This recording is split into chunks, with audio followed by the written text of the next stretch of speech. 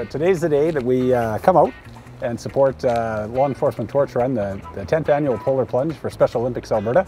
And so it's a great pleasure actually for us to come out and be able to support this great cause again this year, even if it's different than it usually would be.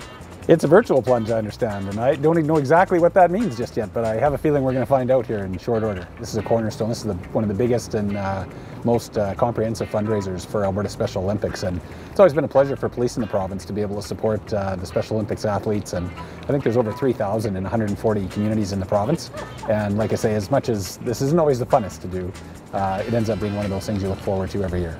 I'm Leah Barber. I'm Inspector for the Calgary Police Service, and I wanted to welcome everybody to the Calgary Police Service's Polar Plunge for 2021.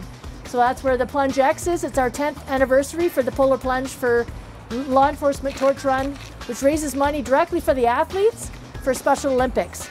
So I have with me here Chief Neufeld is going to be our first victim, and then Deputy Chief Tofik and Deputy Chief Gill, our executive leadership team for the Calgary Police Service, and they're going to be our guinea pigs today for the Polar Plunge.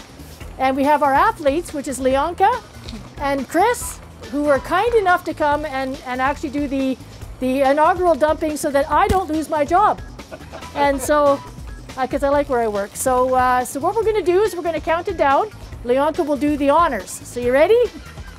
Oh, yeah.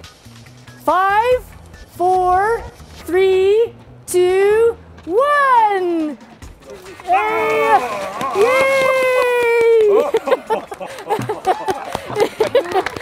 In case you're wondering, it's worse than I expected. 5, 4, 3, 2, 1.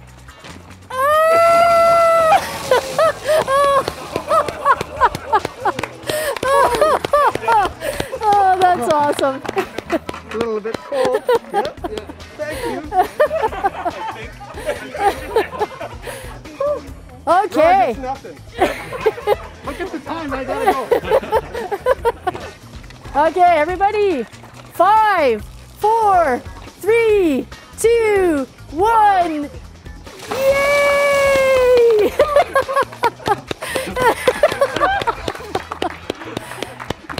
I'm drowning. Oh, that's awesome. So if anybody would like to donate to the Polar Plunge under any of these worthwhile people, our team name is the Calgary Police Safety Bearers.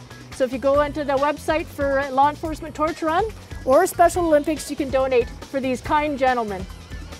Yay! Thank you very much. That's awesome. I could do a fist bump too. Thank you. It was kind of heavy, wasn't it?